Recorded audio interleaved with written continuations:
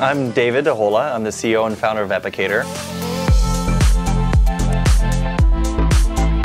Epicater makes it easy for companies that require a staff meal for their employees by curating awesome menus from the best local vendors that a city has to offer.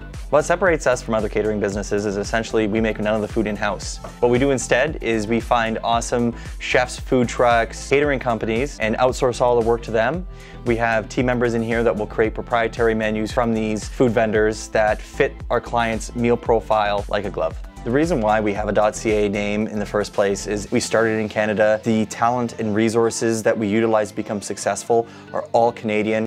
Canada has really helped us get to where we want to be. It is a cultural, social, and talent melting pot, if you may, and that means the world to us.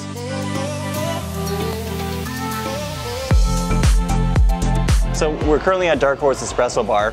To us, it has a special place in our hearts just because when we first started the business, we didn't have an office to work out of, and working out of your apartment is only interesting for so long, so this would be one of the places we'd frequent.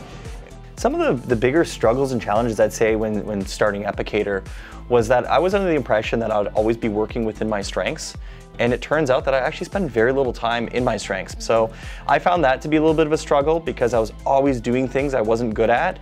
But as time progressed, my comfort zone grew and grew and grew, and a lot of those large challenges that occurred before aren't challenges anymore.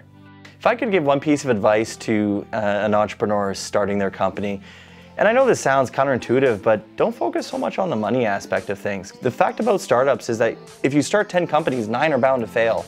They all make you a better person if you focus on the learning experience as opposed to focusing on just what the outcome is.